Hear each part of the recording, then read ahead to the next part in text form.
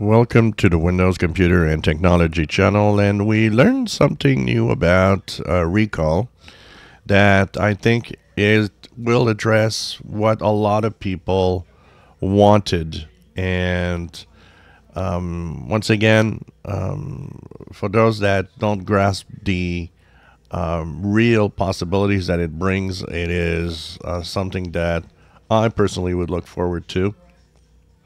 But of course, once again, we talk about it. The loss of any trust out of Microsoft, and the fact that a lot of people don't want it. They had to address that issue, and that's why they actually took it off for a while.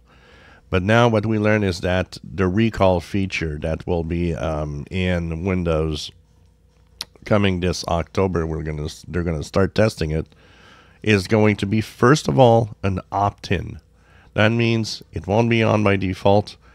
It will be opt-in. If you want it, then it will turn on and do what it wants to do.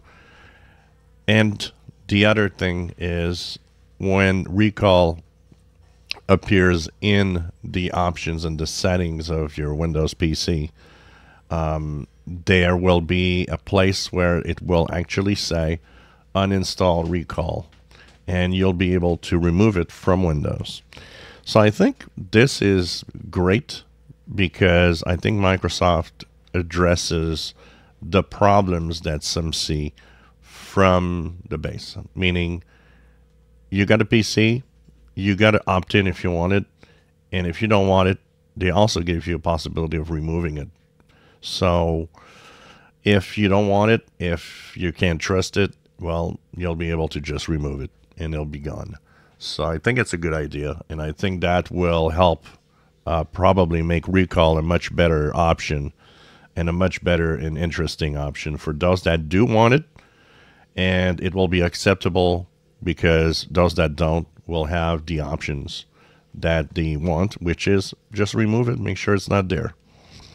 So that would be what it's going to be when it actually comes back to the PC. If you enjoy my videos, please subscribe, give us thumbs up. Thank you for watching.